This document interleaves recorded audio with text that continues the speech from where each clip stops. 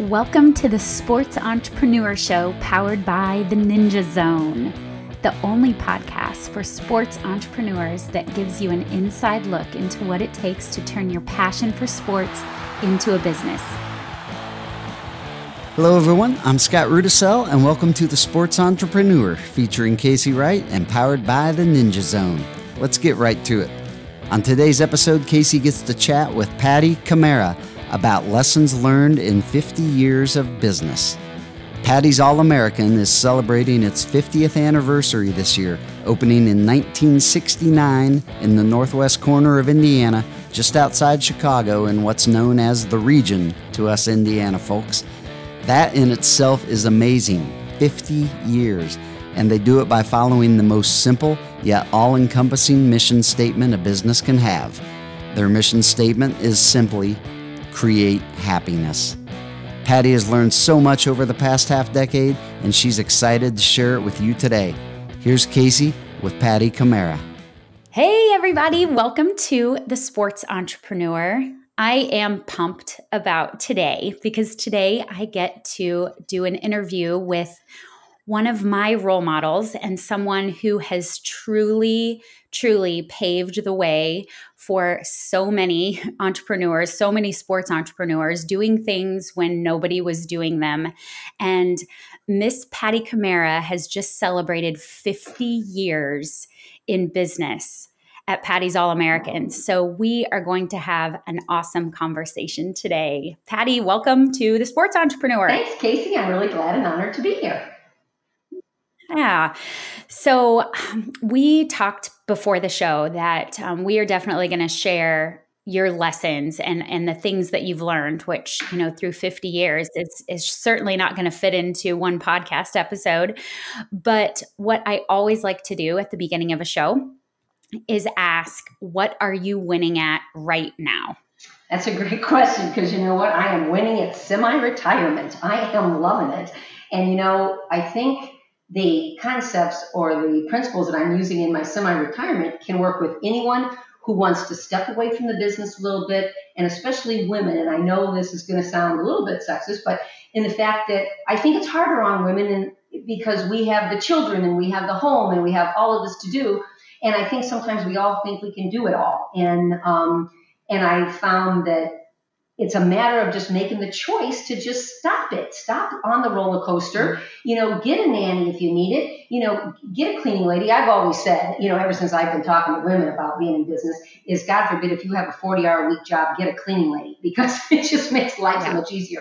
But anyway, I think I've kind of felt really good about what I've been doing the last 2.5 years now in my semi-retirement. And so I would like to talk about that towards the end of this, if I can kind of go through the lessons and talk about that. But, you know, basically, and let me say this, basically what I've done is I've taken my job description that I had before, chopped it into two, named a vice president of sales and a vice president of operations, and they've been working at it 40 hours a week. Now think about that. No wonder the business is doing so well. It's doing great, Casey. I mean, it's doing better than it was before because I'm just one person. Now I'm doing some of it, and which I have retained is the legal, the financial, the insurance, and I do help with the culture. I am still, you know, chiming in on the culture. So those 4 things I look at, and everything else they've been doing, and it's worked so well. I think so many times we say, well, no one else can do it like I do it, or they can't do it as well as I can do it. Yes, they can, and oftentimes they can do it better. I 1000% agree. It's, I mean, it just makes sense. If you have one great brain, but if that one great brain is deciding everything and that you lose that power that you have with multiple people and their special talents and how they work together. And they may not be able to do all the things in a quilt like you can, but that's how you grow, is you take these branches and you play to people's strengths, and that's awesome. So with the semi-retirement, what does that look like just schedule wise for you? Because I know you have a place in Florida and you have a beautiful grandbaby. Yeah. You know what? I go into the gym 1 day a week and I work at home 1 day a week. So I put out a schedule kind of at the beginning of the month. These are the days I'm going to be there. And some people say, well, why are you doing that? You should just be able to walk in anytime. Well, of course I do anytime, but I have a scheduled day. So I schedule all my meetings and things I want to handle at the gym one day, and then I work one day at home. And anybody does that's an entrepreneur that, yeah, you can get a lot more done in your, concentration time at home in your office than you can at the business. So that's what my schedule looks like. Yeah. Well, let's start in on these 50 years. And when we talked about this, I got that picture in my head of the Justin Timberlake and who's the Saturday? Is it? Oh gosh, he's not Saturday Night Live. But anyway, where they do like the dance through the decades. Yeah. yeah. Jimmy Fallon. I think it's Jimmy Fallon. Yes, Jimmy Fallon. Yeah, and that's what I pictured. Like I pictured this like Patty through the decades, and like what did it look like, and what were the lessons through the decades? But I know that you've spoken about this before, so I mean, we want to know like those big lessons that could have saved you headaches like really early on. A lot of our listeners are just getting started in a business, and so just go for it. Give us what you got. Sure. Well, I always like to say that they say you don't know what you don't know, and it's really true. I mean, so many of these things people say, geez, I just never thought of that before or whatever. And I think being in my late 60s, I can say that that my wisdom is totally there, and it's from making so many mistakes on the way, because wisdom is just gained from making mistakes and creating some good judgment from making those mistakes. But anyway, so here we go. First of all, I like to say, be a culture saver and fire your rotten apples. Meaning that,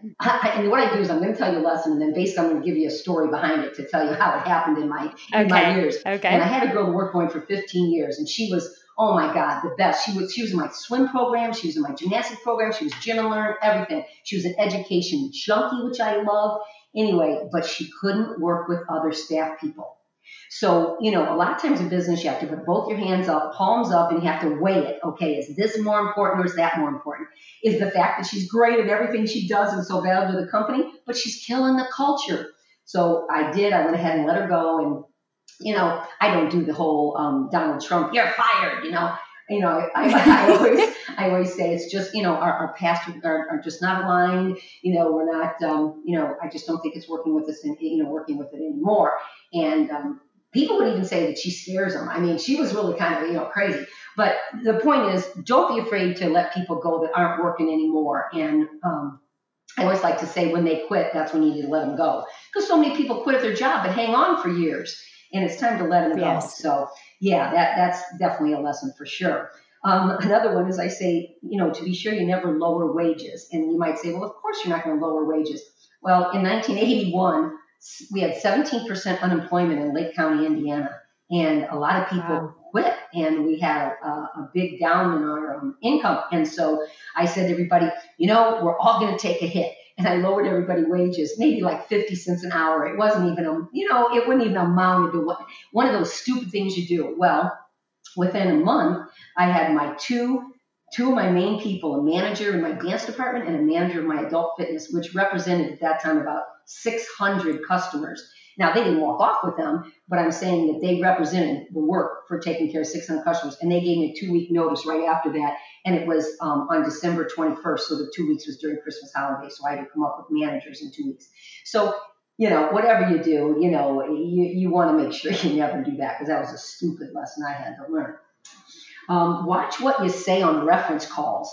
I got in trouble one time on a girl had stolen some money. I had given her the checkbook, so to speak, for the team, and she'd stolen some money. And so when she went to look for another job in another state, the woman called me, and I told her the truth, because I'm thinking, well, I want to save this next employer the headache that I had, and kind of got in trouble with that. I could have gotten sued at that point. So I think you want to stick to things that are obviously, number one, truthful, and which it was. But number two, I like to always say, when people ask me questions, I'll say to them, I think one quick question you could ask me, ma'am, is would I rehire her? And let me just answer yes or no on that. And that's one thing I use, Casey. I don't know about you, but if I make a call to find out, on a reference, I say, would you would you rehire them? And that's a lot right there. I think a lot of times people aren't taking the time to really do those reference calls, and they're so strapped for just finding employees that they it's like it's like dating. If you're too worried about finding a husband, you might pick a bad one. Don't do that. Yeah, Do your reference get checks. those reference calls in for sure. Well, another one I like to talk about is getting security cameras. And my insurance company really, and I have Markel, but they really encourage it just for many reasons, not only for lawsuits and everything, but to see what happens when somebody says, well, this is what happened, let's go back and see. But I had caught 2 people stealing money on my security cameras. And one was a cleaning service, believe it or not, came in and, we got the cameras there. She can see the cameras. I can't even believe it. Sat down, started going through, rifling through drawers, taking the cash drawer. I couldn't believe it, but yeah. So she did it. And then we had an employee who, there was an iPad that a young boy had left, and it was sitting on the counter in the gym, waiting for him to come back and pick it up. And she took it. She picked it up, walked into the bathroom, put it in her tote bag. And of course, our cameras weren't in the bathrooms, but you could see her pick it up and leave, and then she came back without it. So, you're just like, oh my gosh, but it has saved us many times. And of course, I love it in the fact that when I travel and everything, and I'm at home, I can see what's going on at the gym. And well, I mean, security for one, for sure, but just even to be able to watch the traffic and watch the flow. Yes. I mean, you could make a lot of great decisions as far as, when you staff the front office and how, and then obviously if, your employees know that, all eyes on me, that they're really doing their best work. So even outside of security, I think that's great. Yeah, I agree. In 2 areas, we have audio as well, in the office and in the gym and learn area, because we have so many instances of discipline, and moms will say, well, I want to see what he was doing. And so it's good to have the audio. So that worked. So yeah, that worked well. Yeah. Going back to hiring and firing people and stuff, when you fire an employee, we found that taking them out of our database right away, because they're in Jackrabbit, and we made them inactive immediately. We'd had a situation where a girl left and went to a competing gym right down the street, and we didn't think about taking her out of Jackrabbit. So she contacted all her, students and said, this is where she is now, and please follow her over there. And so, I know people are going to hear about it, but when you get a direct email from your teacher, so I was like, make sure you do that. Yeah. And change the code on the alarm. I didn't even think of that. Somebody said, we'd change locks sometimes when we'd fire someone that was a little bit, we would let them go and there was a little bit of a tension there. I'd say, we better change the code on your alarm. Somebody said that. I was like, oh my God, that's a great idea. It takes 2 seconds to change the alarm, not the changing of the keys and the locks. So that was something I found as well. But always looking for new people everywhere, someone with passion, keep your eye out for good blood, because, new blood is just great as it brings into new staff people.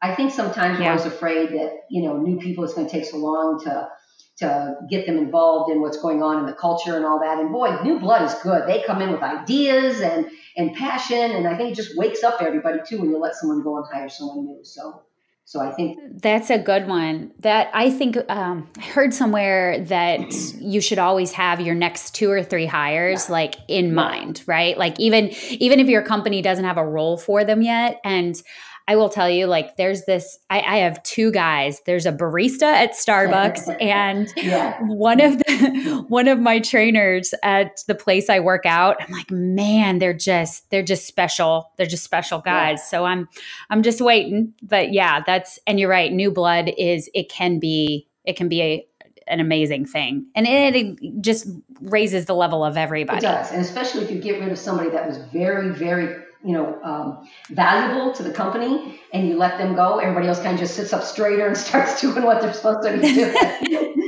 Yeah. But when I hire, I try to remind myself too that if you think in your gut you shouldn't hire them, don't. Dave Ramsey has this line, keep crazy out of the building. Yes.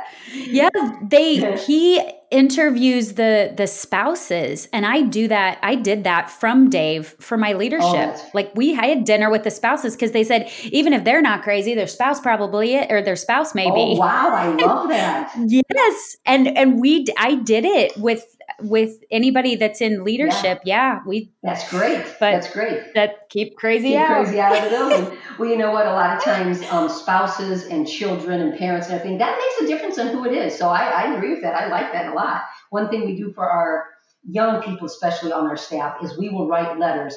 Not every year for sure, because then it gets redundant and it's not as effective. But every couple of years, we will, every manager will take, say, 5 or 6 of the young employees and write to the parents, thanking them for what a great job they did in parenting and some specific things about each child, why they are so valuable to us and such a great person. And, That is yeah, and awesome. Casey, being a mom, somebody Oh, can come up and say that your daughter's beautiful, and you go, oh, thank you. And then they say, when she was over at the overnight, she picked up all the things and she helped in the kitchen, and she oh, was so polite, and your chest just gets so poofed out. Oh my yep. God. Well, that's just like, Oh, I oh love my God. that. And teachers, when they come out, I tell them, I said, the power you have that when you come out of a class, and you can talk to a parent and tell that parent that that child behaved in class, was so kind, did something nice for another child, whatever it is, mention that even more than the great straddle jump they did on tramp. Because parents, Hmm. I have a daughter that played professional basketball, and people say, oh, Kelly's such a good basketball player. And I'd be like, oh, thank you. But just like I said, boy, my chest would puff up when they'd say something that I helped develop in her.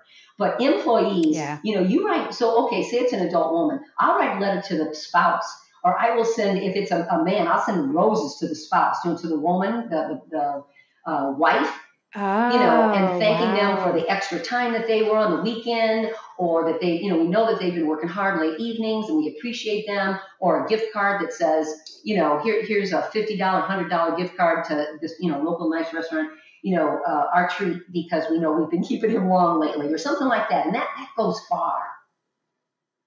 No, that goes far. Yes, that's Hmm. huge. I've got tasks. That's Yeah. great. I do thank you cards that I have on my schedule Okay. once a month from a lot of the people that I haven't met because I'm, separate from most of my facilities. And it's like, hey, a little bird told me you were doing amazing. And that's been really fun Yes. for Yes. me I like because that. it's just yeah, it's a joy when that pops up on my calendar. I'm like, oh, I get to do Yeah, cards. yeah. So Oh, I like that's how you time it, or you put it in your calendar. That's great, because Mhm. oftentimes Oh, yeah. people say, "I mean to do it." Another way is to put 10 thank you cards on your desk in front of you on Monday, and by Friday, make sure that those are gone.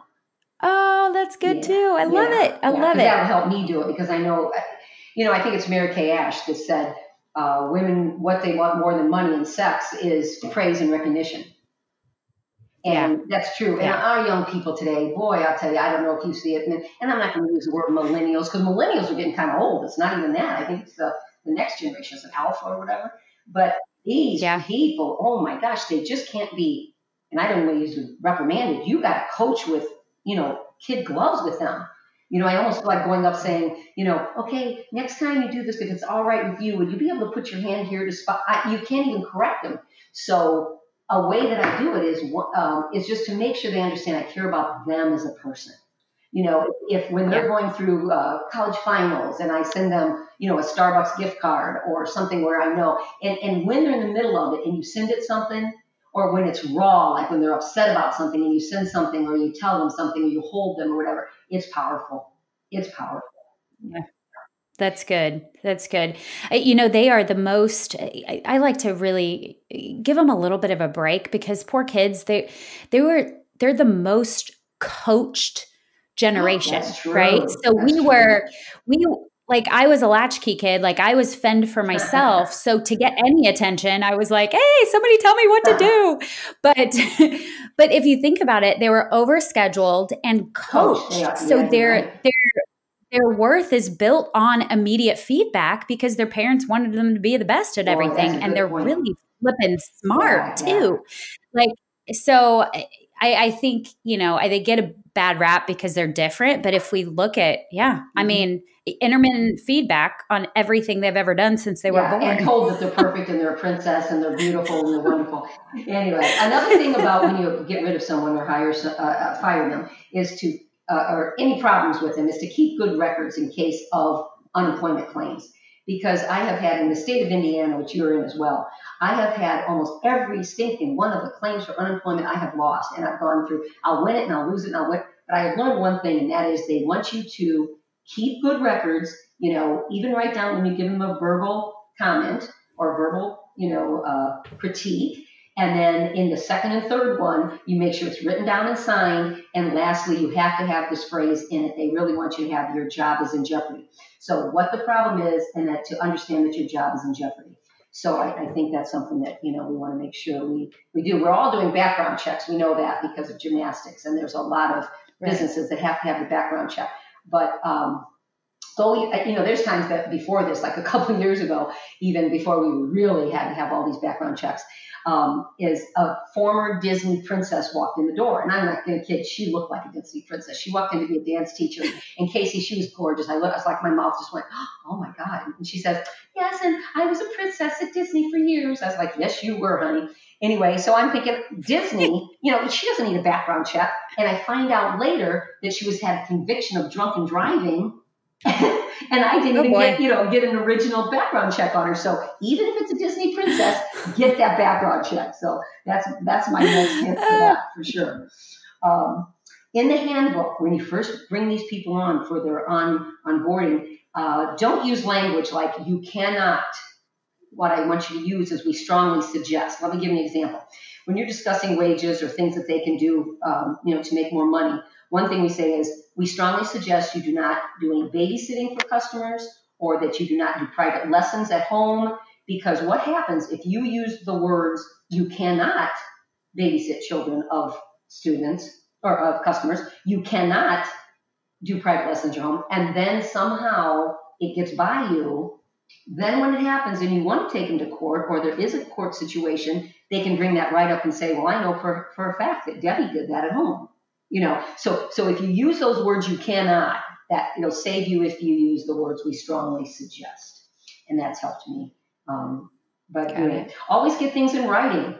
Oh my gosh. I learned this back in 1984. I remember a situation where I had a 2-story type building that I was renting for gymnastics in the middle. And the basement area, I was going to rent to an educational preschool.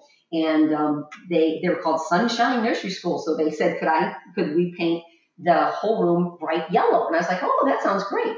They painted this obnoxious neon yellow and then decided they didn't want to do it. So I didn't have it in writing. I had no contract with them. Now, this was back in 84. So, I'm going to cut myself a little break. But it cost me a fortune to get that all repainted, which was already nice in the first place. But it was just something that from that moment, I always wrote. I had to get it in writing, and it was a little sign that was on my wall in my office for years. So it was something that I definitely wanted to do. And read your contracts, for gosh sakes. Two of the things that I find is really irritating is the copy machine companies, the leasing companies. If you read the fine print, oftentimes if you don't give them 120 days notice, they will automatically re-up your 2 or 3 year contract. And if it's in a contract, then you sign it. Also, another company that does that to me is the darn garbage collection companies.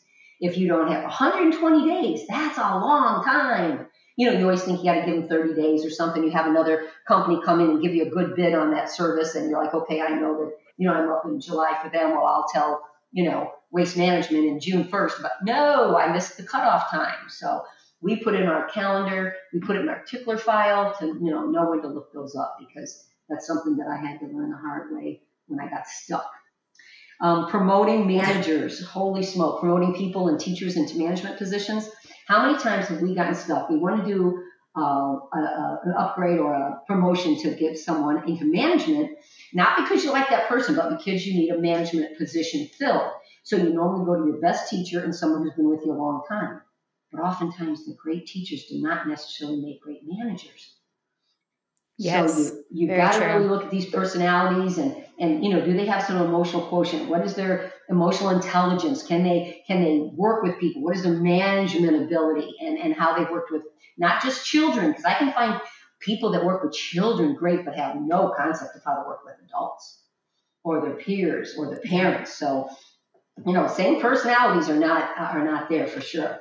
And when you're working with staff, I always tell my managers, whatever you do, don't gossip about other managers, other employees, because it will get back to them. And if you're the owner or you're the CEO or the boss, you say something slightly negative about someone, count on it getting to them. Just count on it getting to them. I have a line from Dr. Seuss that says, "My father had warned me, don't babble, don't bray, for you never can tell who might hear what you say. My father had warned me, boy, button your lip." And I guess that I should have. I made a bad slip.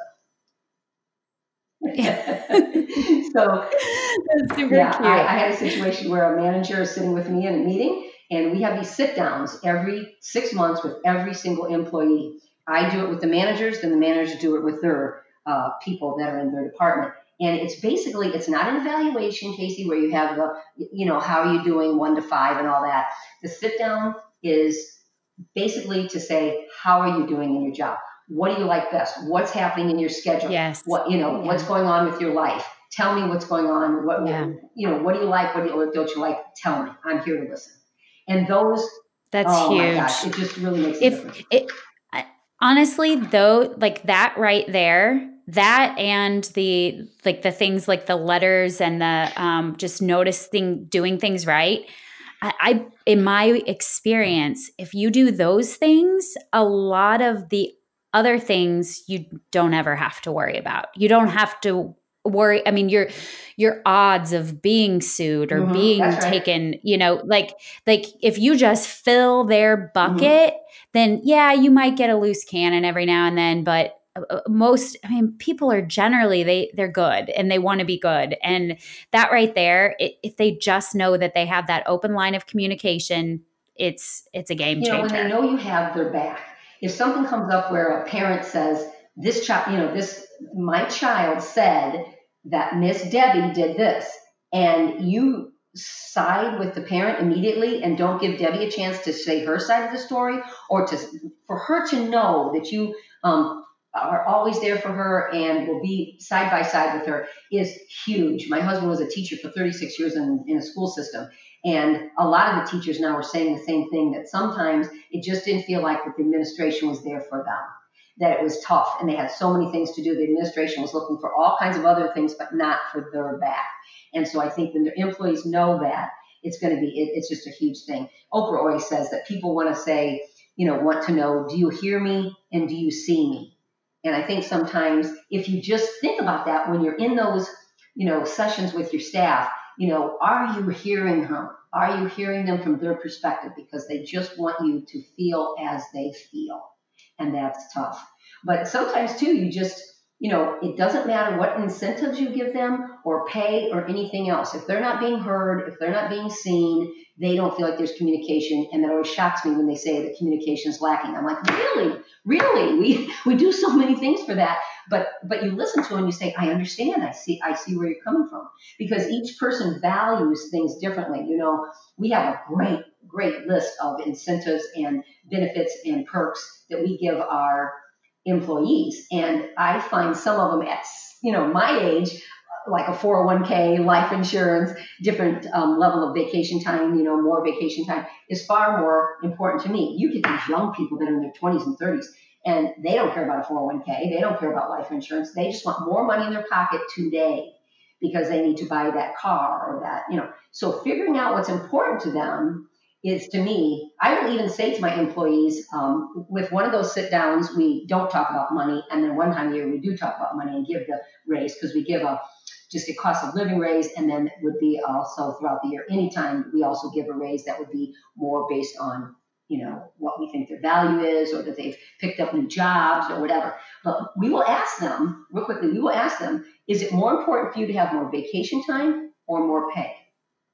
And that's and excellent. You'd be surprised how many people say, I want more time off. I want more time off. Please, yes, my kids. Oh, I would love more time off. So then we adjust it that way, and they go away skipping because you gave them what they wanted and not what you thought they wanted. You said something great about the perks too. I think, perks, you can kind of get into I don't know if I can say this, but kind of like a trophy wife syndrome where, you stuff and this and that. And then the person's not happy because it's not their love language. Right, right. Like you got to speak to what speaks to them. And then that engagement comes with kindness and accountability. And I think so many people, they think, well, people will work here for this. Well, they may take the job for the stuff, right? Because that's what they think they want. But what they really want is just what you said, to be seen, to be heard, and to be appreciated, Yeah. and to be educated. I think I got into I know I didn't educate enough in my early years, and it was just, and I learned. No, really. Well, I had a situation where I gave December 23rd, 21st, 22nd, the last Saturday before every Christmas, I would have all the staff over for a lasagna party, a lasagna dinner at my house, no matter how large the staff got.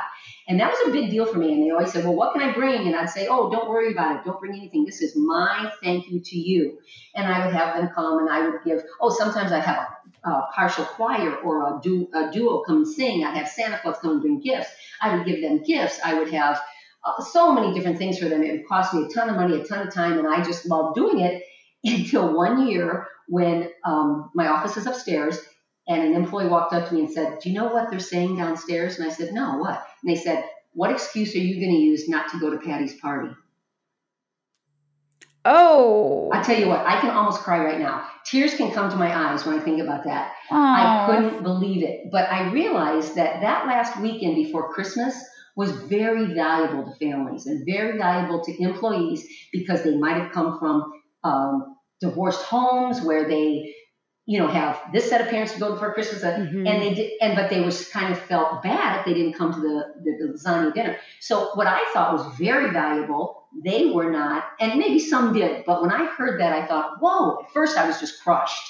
And then after years, seriously, of figuring that out, then I realized that it's not that. It's just that they didn't value it. So figuring out what your employees, and I don't care if you're a retail business, and most of us are service businesses, which is all employee-based because it's what your employee is doing, that you've got to have that person happy when they come to work. And if they're not happy, they're not going to do the job that you want them to do. And they're not going to do it to their best ability because they don't want to be there.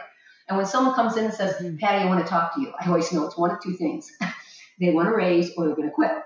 And, and they're always so afraid to tell me they're going to move on to do something else. They're like, well, I'm like, oh, no, that's great. Oh, my God, all I want is you to be happy. Absolutely. I want you to be happy. You go do that because I want you to wake up in the morning and I want you to can't wait to get into work. That I want you to love what you're doing. So I totally understand. And they kind of just sit there, oh. Yeah. But, it's always that thing. Another thing that bothers people in businesses, and I read this so much on business emails, podcasts, and all that, is staff meetings, that they're such a waste of time. Well, I had a girl one time, they were sitting there at a meeting, and she'd been there maybe 10 years. Her arms were folded, she kind of scooted down in the seat, and she had this terrible posture. And I said, sit up. I said, Chris, please sit up. And she did, and I said, wow. And she looked at me and she goes, Patty, I just don't mean to be disrespectful, but she goes, I've heard all this so much. I know where to park. I know what to wear. I know how to do warm-ups. I don't know why I need to be at this meeting. And it was kind of at first like a slap in the face. And then I thought, she's absolutely right.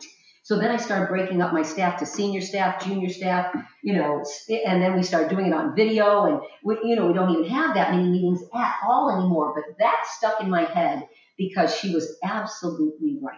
Why was I paying? And I'll tell you what, you want to stop doing meetings. All you have to do is figure out what, because you need to pay for them. So when you do the actual payroll, what it costs, and it's like $400 or $500 an hour, for our staff to get together. Yeah, right. And that's a ton of money. And you don't need to be saying things like, you're not parking in the right place. And some of you wore black pants with a white stripe last week. And you're like, what? So we gotta handle that better. So that was important for me. But we started putting it all on YouTube, all our videos for training, for explaining what the lesson plan is. So all that can be on, and then we put it on our group Facebook page. And we do so much through our Facebook page, our staff Facebook page, that we don't have to do a lot of emails and don't have to do a lot of meetings. So that's pretty important. But in a business like ours, Casey, the most important person to me at first is that front desk person. Because if you do not create a relationship with the parent, and I tell people this, I say, if you want to make a success in your business, number one, create a relationship. If you don't create a relationship, you can end it right there with every individual that comes up. I go to my hair salon, and I can just give an example. They don't have name tags. And the girls that do the shampoo, I would love to give a tip to. I don't even know their name. And they don't even start out saying, oh, hi. And I mean, I'm the customer. Hi, Patty. I'm Barbara. I'll be doing your shampoo. They have no connection if you don't know the person's name. That's why I think in most businesses, you need name tags. You need to have those names embroidered on your shirt or something. How can you call someone by their name? And that's the most intimate thing you can do is call someone by their name, which is so important. If you don't know it. So we have, we have these little 5x7 plastic frames of the girl's picture of who's at the front desk with their name. So it'll just say a picture of it. It'll say Sherry. So at the front desk, when they walk in, the very first time they walk in or the 10th time they walk in, they know who's at the desk. And it really helps because when our office kind of switches around, then there's Tracy at the front desk or Stella at the front desk or whoever. And so it's important to have that. I think creating a relationship has to start with that. Another one is leading a staff and having them feel a part of a group. I want them to wear uniforms. I want them to feel that they are part of a group, and I want them to look unified. And years ago, I had this girl walk in with a black T-shirt before we had uniforms. She walked in with a black T-shirt with, I think it was a rock group at the time, Poison. And it was this awful black T-shirt. And she had black high-top, like basketball Converse shoes. And I thought, oh my God, so we, bought, uniforms at the time and been doing it since back in the early 80s. So I think it's important, everything when you talk about uniforms and getting people that work with you to look good, I always do what Disney does and, DADD, not do as Jesus does. I always used to do as well. I like to do that as well, but do as Disney does because Disney is the number one family-oriented business in the world. So if Disney says you can only have 2 rings per 10 fingers, then son of a gun, that's what Patty's All American's going to say. If you have a tattoo, then you need to cover it up. You can have 2 earrings per head. That's it. No facial earrings, etc. So do as Disney does is my mantra. So there we go. We want to make sure that when you send our staff to seminars, I have them pay for part of it, no matter what. I don't have them pay for all of it, but somewhere they have to have skin in the game because they don't value it if they're not paying for it. And if I can tell you one way that makes me feel more than anything else is when I go to do a seminar at someone's gym. For years, back in the 90s, I would do 23 weekends a year, Casey. I was gone all the time. Yeah, oh my goodness. I was nuts. And I would do these seminars and people would call me from across the country and say, can you do a seminar at my gym? And I'd say, sure. They go, how much does it cost? And I said, I'll tell you what. I will come and do a seminar at your gym. You can invite all your staff for no cost, but I'm going to invite gyms from across the area to come in, and that's how I'm going to make my money. And they're like, fine. Well, you would see all the people who paid for that seminar, straight back, arms, in the ready position, leaning forward with their, note-taking. And you'd see the staff from the gym laying on the crash pad. They're not paying attention. They're looking at their, fingernails. Like, whatever, I was like, holy smoke, you got to put these people engaged more. One thing I learned when I'm doing advertisements, I'm going to flip this over from staff to something else. We use the verbiage new customers only. So say, for instance, you're giving a free month of lessons, all right? I did not put new customers only years and years ago. And I remember it being $700 worth of lessons because parents came in and used that ad because I didn't put new customers only. So that was a lesson learned a long time ago. But you know what I found in the last 2 years that's worked better than anything is we don't put free week or free month or even free lesson, but they do get second month free with paid registration. So that means they can pay up with registration fee, which is ours is only $39, and then they get the second month free. And I'll tell you why that works, especially for young classes. I know this is going to be more for children's fitness classes and gymnastics and swim and things, but you got to hook them, and you can't hook them necessarily in 3-4 weeks. They've got to be there for like 8 weeks. And then by that time, it becomes a habit, and then they come back. Mm-hmm. So Patti, let me ask you, who were your mentors? Well, back in the day, no. Because, I always like how Ann Josephson says, she climbed on the shoulders of the giants of the industry. And she's like a giant of the industry right now. But we all did. There's no way that I did not, watch other people and that. And of course, Jeff Metzger, he's been in it nearly as long as I have. And he's just been a huge mentor for me, as well as all the people that have been with me as the way up. But there was a girl in preschool gymnastics years ago, Carol Hammett from Oregon.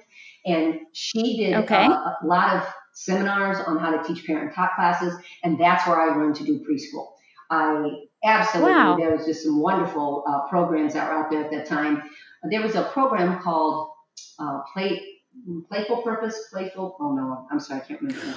What about for business outside of the actual programming? Was that books, or did you attend anything outside of the industry?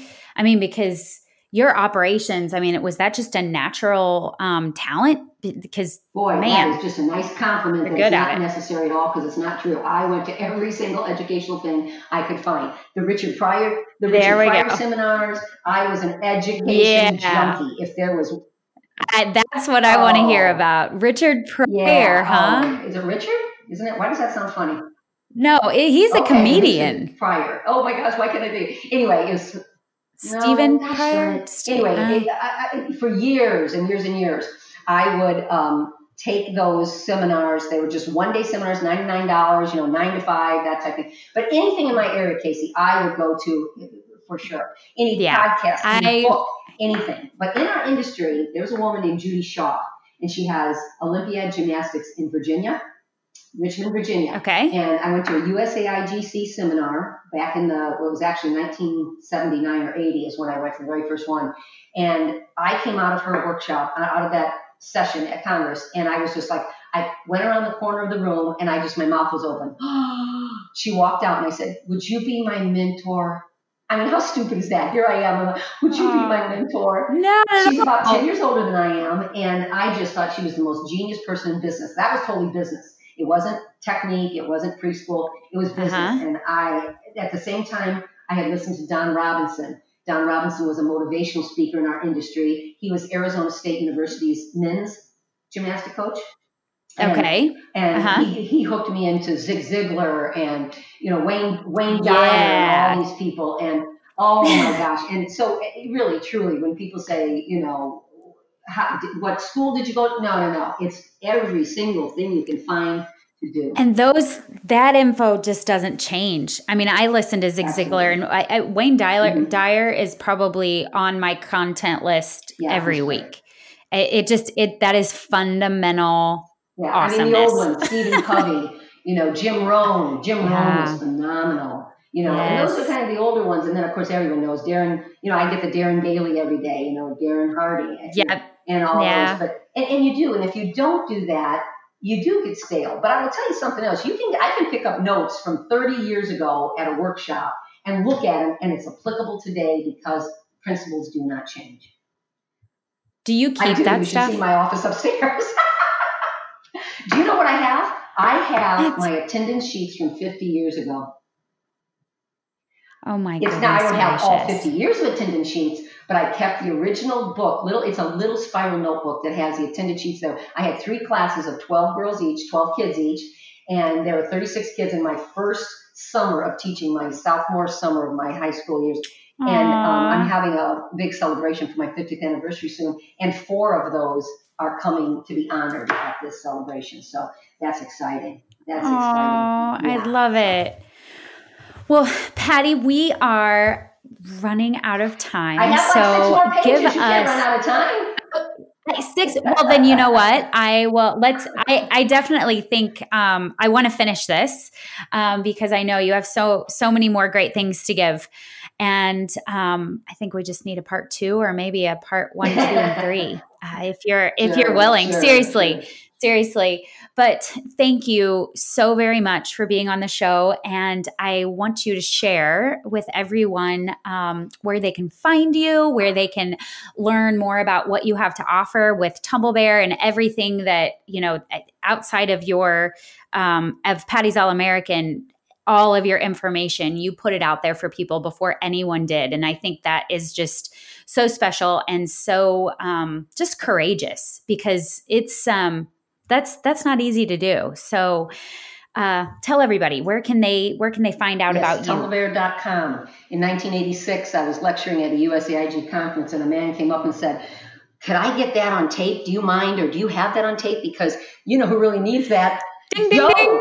Joe needs that. He's back at the gym." And I said, "Wow." So I went, "Yeah, ding, ding, ding. I love it. I'm a capitalist, Casey. If you can make money on it, I'm going to make money on it." I went home and my husband put up the video camera. My kids are running in and out, I swear to God. And I put it on tape, took the notes from my lecture, put them in a book, and sold it for $39.95. And right now, if you go to tumblebear.com, you see 103 products that I still have.